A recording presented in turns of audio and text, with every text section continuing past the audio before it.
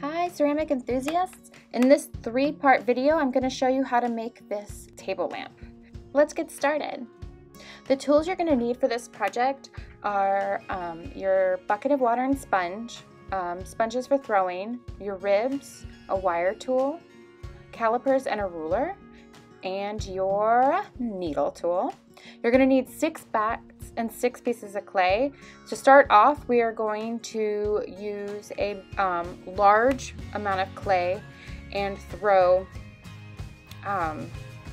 2 large cylinders that will be combined and stacked together to make one large cylinder.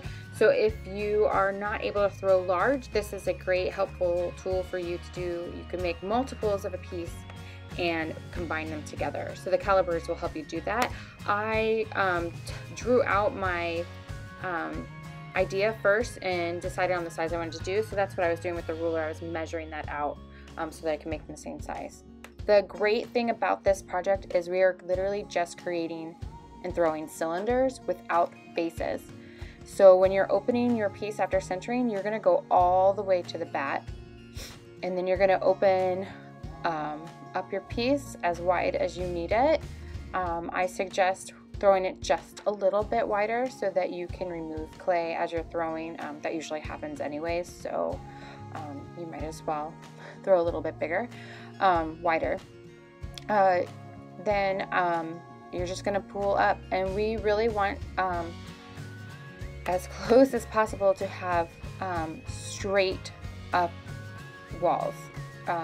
No bowing, no, or then the shape will just look weird. So if you want a solid cylinder, you got to take your time, pull up your walls. As you can see here, my walls are starting to come out. That's because I'm using too much pressure with my inside hand. So I need to just, as I'm pulling my walls, use the pressure from my inside hand. Otherwise, you're going to have to keep collaring in like I am doing here. But that's okay. If that happens, it happens. Take your time and move the clay back inwards. I also want to throw these cylinders, just so you know, this was with 4 pounds of clay. I want to throw these cylinders 4 inches tall. That way I have a total height with both stacked upon each other to be 8 inches tall.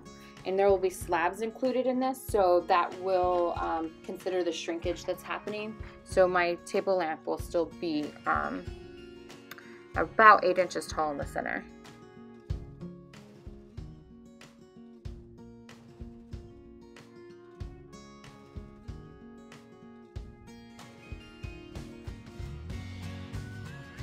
Once you have it to the size you need it to be, go ahead and use your the flat side of your rib to clean up the outside so that it's nice and smooth and straight, and then even make sure the top is flat, not rounded like you would a cup. This one is the same amount of clay, 4 pounds, and I'm going to repeat the exact same thing.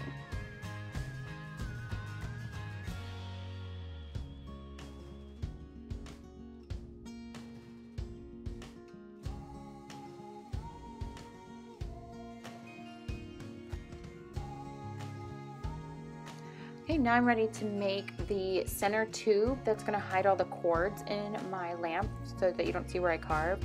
This is about 5 pounds of clay, and it's the same idea with the previous pieces, except it's tall and skinny, but still opens all the way to the bat.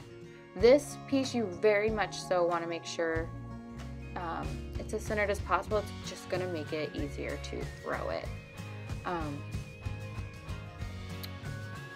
So the same idea, except I will be collaring in a lot because I need it to be narrower than my hand. So you will see, aside from the back of my head, me collaring it in quite a few times. And I need this to be 9 inches. I want it a little bit bigger because it's always better to have a little more and remove some later. So I see each time I go to pull up the walls, I make it a little wider, so I'm going to have to keep collaring it in.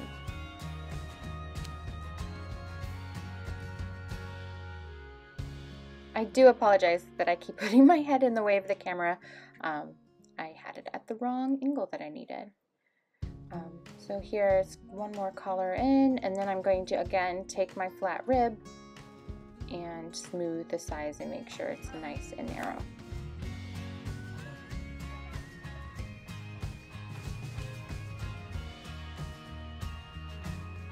These last three pieces are very small cylinders. They're about half a pound, 3/4 of a pound each, with their own measurements, and then a third one that's half a pound.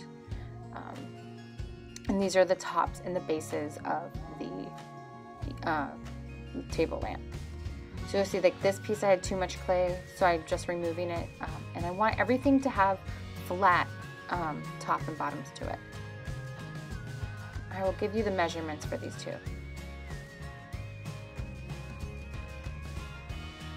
So once you're done throwing all your pieces, you're gonna leave your large cylinders on their bats, and the rest can go on a wear board to dry.